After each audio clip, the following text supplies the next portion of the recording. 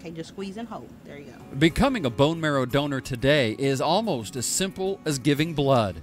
Images of huge needles and debilitating stays in the hospital are simply not true in most cases. So how are you feeling? Dr. Edward Agura, the director of the stem cell transplant unit at Baylor, explains. A transplant involves no surgery. It does not involve an isolation room. Some patients are transplanted without ever spending a day in the hospital. To try to get rid of your cancer, first we're going to till the soil. So to get rid of all of the bad cancer cells, the weeds or whatever, the soil is tilled. And that's analogous to the part of the transplant where a patient gets chemotherapy and radiation treatment. It takes about a week. We then replant the garden with healthy plants.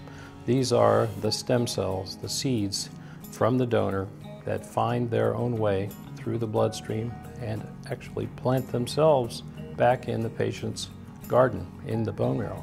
What makes a blood stem cell special is that it is the parent or the mother and father of all of the different blood types that exist in the human body.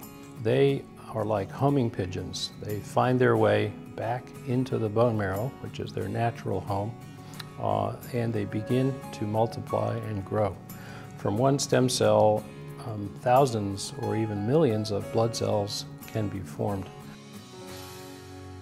When the garden is fully grown, there are hopefully no cancer cells, no weeds, and just mature, healthy plants from the donor. Donors are healthy individuals who don't have cancer. Donors have to be a perfect match for something called tissue type. Tissue type is a very rare thing, unlike blood type. There are millions of tissue types. So to have a match usually means finding that 1 in a million person who has your exact tissue type. Such a match was celebrated at Baylor when Andy Killian from East Texas met his donor, Ronald Muth from Germany, for the first time. Killian's gratitude expressed in the words of his wife, Connie. Within the last year, we welcomed 3 new grandbabies. It is because of Roland's generosity to save a stranger's life. Andy is enjoying being a grandfather to these precious baby boys and to our 2 sweet granddaughters, ages 3 and 5. It has been a long road, but Andy is in complete remission now. We are so grateful to his donor, who he calls his twin brother, since they share the same DNA, and we cannot wait to meet Roland and thank him in person. Wonderful. How's that for a word? It was wonderful to get to see him for the first time. It's a wonderful feeling. Yes, for me it's the best day. Yeah. It's good.